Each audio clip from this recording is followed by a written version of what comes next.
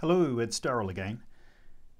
Today I'm having a follow-up video to yesterday's video, which was about the kinds of distances that you can go while still staying on the fast charger network for electric cars with a short range, such as the Nissan Leaf. Today I've done the same thing, but I've made diagrams different, and I've made a 75 kilometer radius. Now this would reflect a car which has a 200 kilometer range. And in this view, you'll be able to see how the driving range you would expect on a 200 kilometer car is different than a car with, say, a 120 kilometer overall range.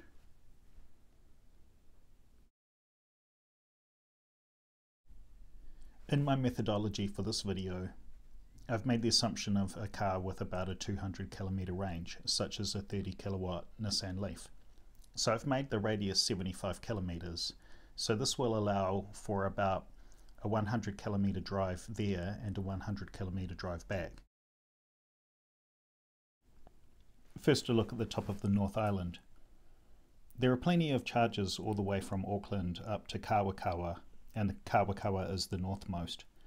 Not all of the chargers that are available I've put on this map. It's just to give you an indication.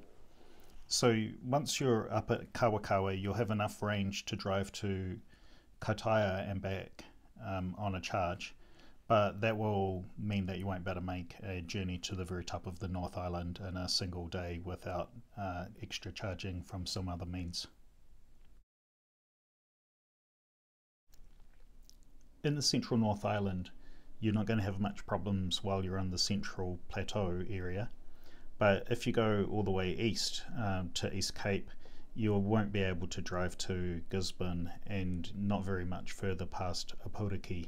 You can't even get from Napier to Wairoa safely with enough overhead to be certain that you would be able to get back on a single charge. Travelling from the central North Island to the west will be difficult too. That is until a charger is built in Taumarunui that will allow you to connect together some of these journeys. So although you're alright exploring the sort of central area, the central volcanic plateau, you won't be able to get over to the west very easily by Wanganui or by any other means. With a car with a 200 kilometre range, you'll be able to explore all of the Wellington region and most of the Wairarapa. It could be tricky to get to some beach locations, and also you will be able to go to almost everywhere in the Hawke's Bay. Wairoa is 116 kilometres from Napier, so that's probably not going to be a possible journey. Exploring Nelson, Tasman and Marlborough is pretty good. However, if you try to go down to Kaikoura, you'll be out of luck because of the condition of the road due to the earthquake. Kaikoura still stays quite isolated in a 200 kilometre range car. You'd be hard pressed to feel safe about driving from Christchurch to Kaikoura and still have sufficient range left over in case. For cars with a 200 kilometre range, there's still a fast charging gap in the southern Tasman area, and while you'll be alright driving around Greymouth, you still won't be able to venture from Greymouth to anywhere else.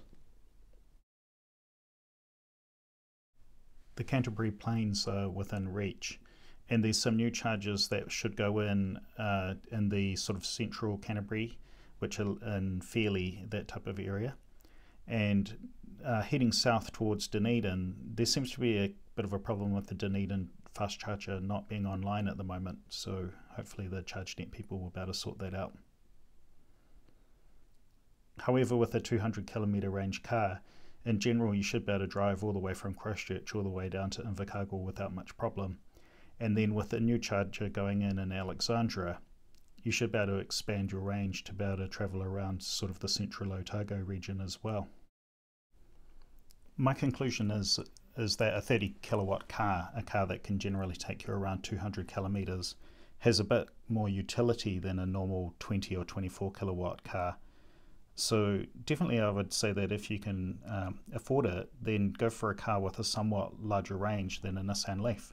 But in general, a Nissan Leaf is still going to be really good for everyday commuting, driving around town, and the occasional trip between towns and cities if you happen to live along a corridor well serviced by DC fast chargers. With new chargers in Fairlie, Geraldine and Alexandra, and then also in Wairuru, almost the whole country is going to be connected, although there's still going to be a gap getting across that south of the Tasman area down to Canterbury. But I guess these chargers will come in time, and then at that point we'll have one whole charging network that covers the whole country that you should be able to get to journey anywhere around the whole country in any electric car. So everything seems to be getting better and better all the time. Thanks for watching. Do you have a different conclusion than I do? Do you think it's better to buy a 30 kilowatt car than a cheaper 24 kilowatt car? Let me know in the comments. Thanks.